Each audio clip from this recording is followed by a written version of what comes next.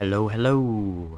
So I'm going to do another video today about AI kind of stuff, very basic stuff. I already did one video on it, but in this one I kind of want to just expand. I'm going to be using the exact same script I used in there, but with some more functionality, some hopefully really cool things that you guys like. Basically, I want the AI to kind of weigh decisions and decide a little bit more on how to proceed with an email that I received. So like in my videos, I always say, I don't really have an email program on my computer, so I'm just using a template. So in this one, the subject line is just going to say, subject, can I buy some goats? Let's take a look at the code. So I'm going to kind of briefly go over some of the stuff that was in the last video. Obviously, I'm just going to really focus on the new stuff. So, got my hotkey F1 up here. And then, in the last video, I had the send Control A. That way it could highlight it and then copy it. Then I got that, section, check if there's any money that's owed by the person. Not really going to cover this because I went into a lot more detail in the last video, and there's nothing really new here. What is new, though, is the string replaces I add here. So all I'm really trying to look for is what kind of product they want to buy. They want to buy goats. I don't really need all this extra stuff messing up my AI. So you don't have to get rid of it. I like to do it. I think it's a little bit more of a cleaner solution. So as you see, I have it just doing string replace by getting rid of subject. Can I buy some? Don't need any of that information. I just need the word goats. Right away, what it's going to do, like in my last video, it's going to see if goats is in the clipboard. If it is, it's going to tell me that there's a 100% chance that this is for the animal department. Now, what is new is I want to auto reply. So before, what I was doing was a message box telling you what this was for. It's still going to do that. As soon as I close that message box, it's actually going to open up a new email, Control N, which should be for most programs to open a new email template. Send right, send enter. That's just going to get me to where I need to be in the subject line. This you might have to play with a little bit, depending where your cursor starts when you open a new template. Just a quick sleep, just to make sure it has time to open. And then the clipboard, it's going to spit out, yes, I will get your order in right away. And then Control V. The reason I'm doing Control V versus send and then all this text is if I were to do send, yes, I will get your order in right away, it's going to type this out. I mean, with a sentence this small, it's not a big deal. It's pretty fast. But doing Control V is an instant paste of that code or the line of text that I want. So I just like this because it's very fast, especially if you're going to be doing something a lot bigger than just this one little sentence I'm using. Now, if it's not a 100% chance that goats is in there, maybe the client misspelled the word goats, it's going to do a weigh thing here with weighing that word to see what is the probability that they did mean goats. So I just got a variable here, AI guess, started at 0%. It's going to see, does the clipboard contain a G? +1 to that variable. O, A, T, S, so on, and add it. So that's going to get its way. Then it's going to do some little math here. It's basically going to take 100 divided by 5 because goats contains 5 letters. Variable percent, AI guess, times 20 because each one would be a 20% increase of the chance. Obviously, you might have to play with this to get exactly what you want in percentage, depending on the word. For example, they said, can I buy a goat instead of goats? Well, then what it's going to do is if AI guess equals 4 or more, it's going to give me a message box. This is for the animal department, AI percent chance. So that should be like 80%. Then 60%, exact same thing. But then lastly, if it ends up being less than a 3 variable difference, it's just going to go else.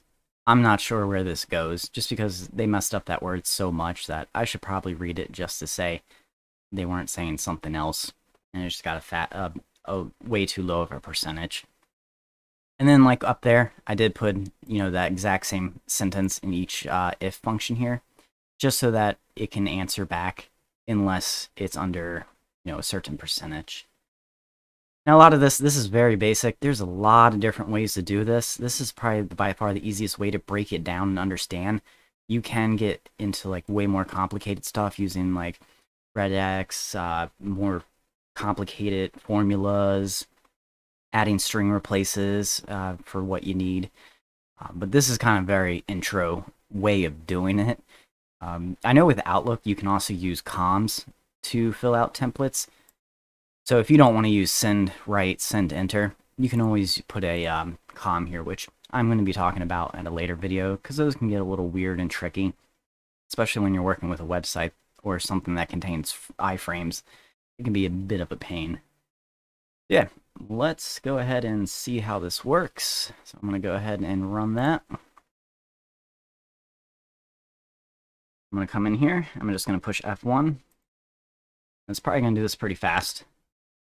So there we go. This is for the animal department, 100% chance. You know, it has the full word there, goats.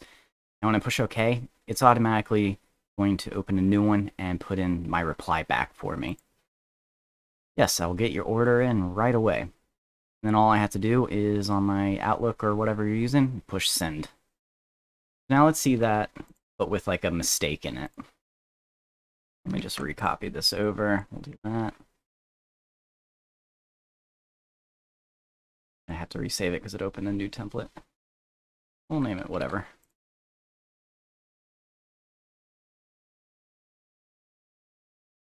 So, let's just do it without the S. Can I buy some goat? So I'm going to go ahead and run that again with F1. And as you see now, this is for the animal department. AI's guess is that it's an 80% chance that that's who it's for. So I decide that's good enough for me. It's going to go ahead and answer. Boom. Yes, I'll get your order in right away. Now the last thing I want to show you is if it's just such a low percentage, I don't want it to actually hit with that.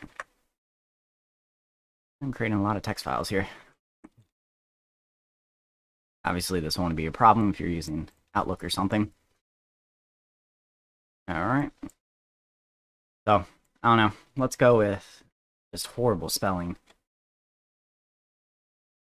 For some reason that they think that's how you spell goats. Why not? They just accidentally hit the keyboard and or autocorrect corrected it to something else that they didn't mean for it to do, and they didn't notice it. They went ahead and sent it to you. I'm gonna push F1. And the percentage of it being for a goat, just because it's spelled so badly, it's just gonna give me a message box. I'm not sure where this goes. So you might just need to reply back to the client. You could automate that too, where it says, hey, I'm not sure what you're trying to order. We don't have, you know, Gito in our system. What did you mean for this to go to?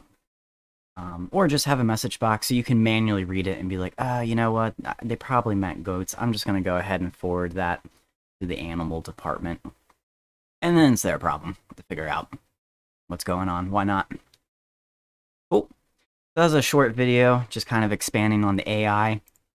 As always, I'll post this code in the description below. If you guys have any questions on here that maybe I forgot to really mention or want me to expand on, please definitely let me know in the comments below. I think I could go pretty far in doing a good amount of AI stuff with here. I mean, the first two videos I did were, I mean, very basic decision making by the script. You can get very, very complicated. I've done some pretty cool ones that read a PDF file. It'll read like the first 10 pages of a PDF, and it'll make a decision for what department it's for based on text in there. Or, you know, false readings. You know, if this sentence is worded this way, ignore it, because it's just kind of like a sub note. We need to know what department it's going to, and having it just automatically forward that email for us. After some work and playing around with that, we actually got it to a 90% accuracy, which was pretty darn good for it getting the documents correct every time on where it should go. So you can get pretty advanced, do some pretty cool decision making with that kind of stuff. So please subscribe. Let me know what you guys want to see next. I'll see you next time. Thanks. See ya.